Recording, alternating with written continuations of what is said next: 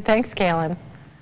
You might recognize the name Wyatt Sanford. He's the 16-year-old from Kennetcook, Nova Scotia, who recently won a gold medal in boxing at Nationals. Now he has his sights set on the Olympics. The CBC's Anjali Patil has his story.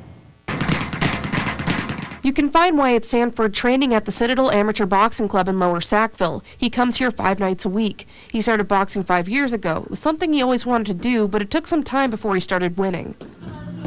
I lost my first 4 fights, and then Wayne took me to Newfoundland, and he asked me if I could fight left-handed. So I tried fighting left-handed, and then I started to do well. There are pictures of Sanford throughout the years at the boxing club. His coach, Wayne Gordon, has been to the Olympics as both a boxer and as a boxing coach. His uniqueness of the southpaw style, where he's aggressive and he keeps everybody guessing, is very enjoyable to watch. It's fun to watch, actually, even coaching him. At 142 pounds, Sanford competes in the light welterweight division. His older brother Ryan boxes too. Is it fun sparring with your brother? Yes and no. It's fun because you always know yourself. It's a great challenge, but it's not fun because you get hit a lot, and he definitely can hit you. So.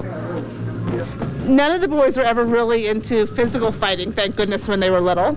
It was just mostly when they got into the ring in here, so we haven't really ever had to deal with that. Gordon can picture Sanford competing at the Olympics. He's coached medalists before. That is some motivation. I would like to get one of these, or even a gold, with my friend and help Wayne Gordon. Wayne, tell me about yourself. The challenge now is getting more experience. Sanford has a pursuit page to raise $25,000 so he can travel to box in more competitions. Right now, Sanford is training for the Gaelic Cup in Cape Breton. His coach says it's significant for 2 reasons. 1, it's international, and 2, it will be Sanford's first time representing Team Canada in a tournament. Anjali Patil, CBC News, Lower Sackville. We have new details.